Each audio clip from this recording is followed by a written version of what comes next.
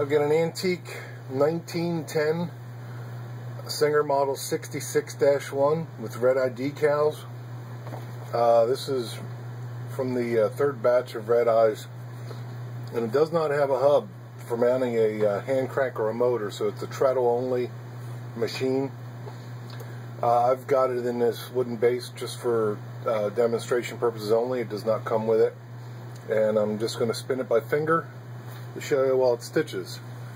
I've got 6 layers of denim that they were already stitched once for a photo used in the ad.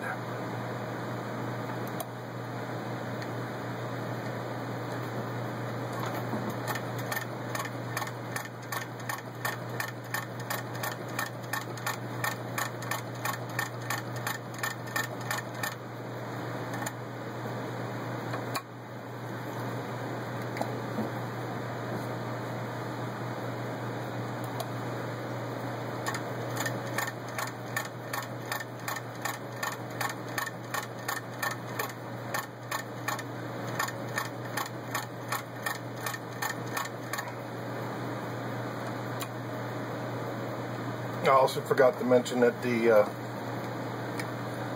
bobbin winder's got a different type wheel that rides on the treadle cord.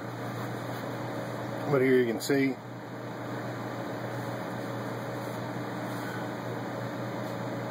it's got an equal stitch on both sides.